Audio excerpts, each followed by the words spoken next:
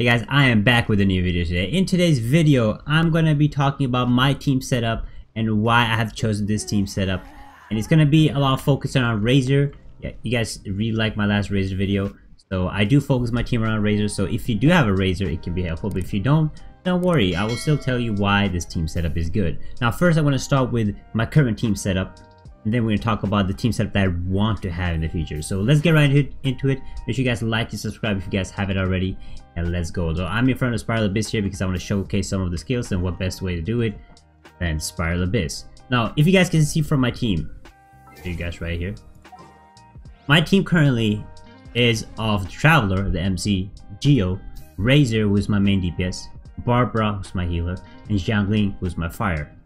Now, the way I build my team is around Razor. Now, if you guys know, Razor, it requires a lot of time being out on the field. It does a lot of damage, a lot of physical damage. My Razor build is physical damage build, which means that he can basically fight any type of adversary that he gets against him. So we're gonna go right into, let's do stage 6. Let's go stage 6. I'm gonna go into stage 6 and I will show you. We're gonna choose my team, which is my Geo, Traveler, Razor, Barbara, and Xiangling. We'll just put some other this other level for now. Now, again, the team is built on Razor. Razor needs a lot of time on the field, which means that you want to have the characters that can support him the best way. Now, the best support player that I do have for Razor in this team is Xiangling. Xiangling is a character that I will take with me into my next team, my Finnish team with Razor, because she's super useful. So she has two really good skills, which is her E, which deals fire damage over time. I can bring out Razor and it will still keep going. Now the really good thing about this is that when he is gone, he drops a Chili, which gives me a 10% attack boost, I think, depending on her constellation. But that's not her best part. Her other part is her ultimate right here. And this ultimate is insane. Look at this. I'm not even going to do any damage myself. I'm just going to let this huge AoE follows the Razor around wherever he goes, and I can combine him to do overload damage if I need to. And she's the best support character that you can actually have. So what I'm going to do is I'm going to build Xiangling with a full energy recharge build so that I can get her ultimate back as fast as possible. But constantly using her E and switching to Razor to do the overload damage is super nice, and to combine with his physical damage that he already has is really good. So he just slays out, pick up the Chili while I'm in his ultimate or Q skill, and he just slays. And if I do have him, if I do get his constellations up, one more constellation, I can get these orbs around Razor. You guys see the orb? There's 2 orbs now. Every time I tap my E, I get these orbs. That will increase my damage that I'm doing on Razor. And combine that with the Xiangling, like I can switch to Xiangling, put this up, Razor will come back with the 4 orbs, and I can pick up the Chili and just do insane amount of damage. So she's perfect to combine with my Razor. So if you guys are maining Razor, I will highly advise you guys to have Xiangling as your support character. She does amazing. She's like made for Razor. Now let's talk about Barbara. Now Barbara is my healer, but this is kind of bad to show Barbara because it is ice, so she doesn't work that well with ice because you did get frozen, and we kind of want to avoid being frozen. But what is really good with Barbara is she has an E skill that will stay with Razor around him while healing him. He will also apply the water effect, or the hydro effect, which will lead to Razor doing insane damage. So let's see here, right? I'm Razor, he has hydro effect, and I get the electric charge effect, which is really good. So basically, Barbara is the perfect support. Like, she's really good at healing the whole team, everybody else, and she helps my Razor out with combining him with this water effect. Now it doesn't work well versus electric because again you get frozen, so you don't want to use it. You want to kind of use Xiangling for this. So she's a good combination with Razor against ice and every other character almost because of the overload damage. And then you have the Barbara, which is healing effect. Now my MC is not a really good combination with Razor at all. I have him right now as a Geo because of Spiral, but if you want to combine him with Razor, the good thing about him is really cheap. You get all the essential materials with him, super versatile, and if you keep going with him, I think he's going to unlock Electro set next, and then he's going to be, but you can choose between Wind and Earth. Now he is good at using Wind, Combining with Razor, you get the swirl effect. But overall, it's just like a character that I have to just fill a space. I don't really want him, and if you guys are using my setup, replace the MC, replace the Traveler, 100%. With characters you guys replace with it, with Razor, like let's see what characters I have.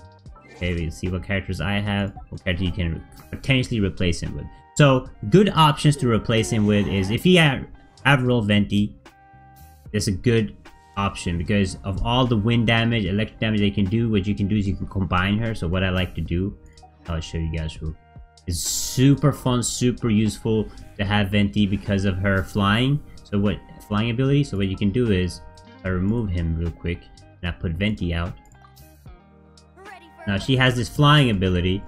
So you put this on, and you'll switch to Razor.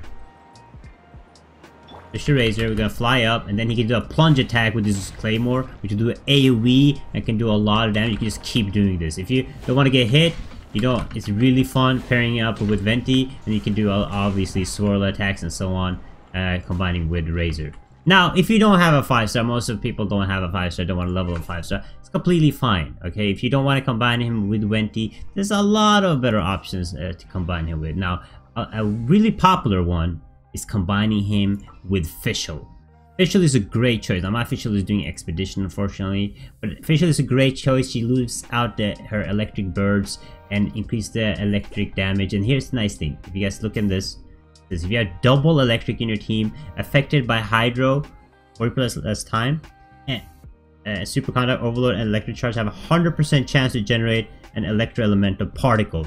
Eating those particles is good. Razor, if you have the Constellation, he will increase his damage. And second, he will recharge his ultimate faster, which is really good. It's already really fast, but if you have combining it with Fischl, the electro damage will be off the roof. Now, you want to focus your Razor being more a physical damage attacker instead of elemental. So, having a Fischl doing that extra electro damage is always nice. Now, if you don't want to choose Fischl, you want to have a different element, then I will highly advise everybody to try go for Cryo. Why I will say Cryo is because Ice gives Razor the Superconduct, which leads to him doing insane amount of damage. The defense gets lower on the enemies, and then he can just go out slay just like he wants. So, if you're free to play, obviously go for Kea. He's not that great, unfortunately, but combining him with the Razor being support, be able to cast Ice is amazing. And otherwise, like, try to go for a wind character, try to go for like a more support style character, that doesn't need much time out on the battlefield. Now, that is my current team that I've combined. But what is the ultimate team that I want to have? So my ultimate team that I want to have is, I want to keep Razor and Xiangling. Like I told you guys, Xiangling has the amazing support ability. If you build her as a support for Razor, Razor requires a lot of time out on the field. So what is the best way? So what I want to do, the first thing I want to do is replace Barbara. Sorry Barbara, I love you. But I want to replace Barbara with Kiki. Kiki, I don't have her, but you can see her on the screen right now. She's incredible. So Kiki is an ice type melee fighter, uses a sword, and she's a healer. Now, she has two amazing skills, which is her E and her Q. Her E spawns a little orb that flies around and dealing ice damage, which is amazing. We love ice damage. You guys love ice damage. Ice damage leads to my boy Razor doing incredible Superconduct damage. Superconduct is what we want. So I want to have her healing. Her E can both heal. If she's out herself, she can heal a party just like Barbara can, or she can heal the target, and he will heal by how much damage he does while having the E out. Now her ultimate is a huge AoE and leaves targets on the enemies, and those targets, if you hit them, then first of all they will get Superconduct, because combining with Razor and her releases Superconduct, and second of all, you will be able to heal a lot, heal to full HP just like that. So Kiki, I would love to have Kiki with Razor, and that is my healer that I want. But my last one that I want is Mona. Mona is incredible. After her buff that she got, she destroys everybody. She does so much damage. First of all, she's water. Combine her with Kiki, you get a frozen effect if you need that. Combine her with Razor, you get Electrocharge effect. Combine her with Jiangling, you get a Vaporize effect. She's amazing. She does so much damage. So Genflower, you guys probably watch my videos. Genflower has Mona. Now Mona is incredible. She can do over 20k damage with her ultimate. 20k. And the crazy thing about Mona is you want to build her with energy recharge. The higher her energy recharge is, the more damage she does, and the faster also her ultimate skill cooldowns, so she can keep doing the 20k hits. Like casually, when we were just running around without combining elements, she can do like 13 to 14k with Mona, which is incredible. She's a really strong secondary DPS.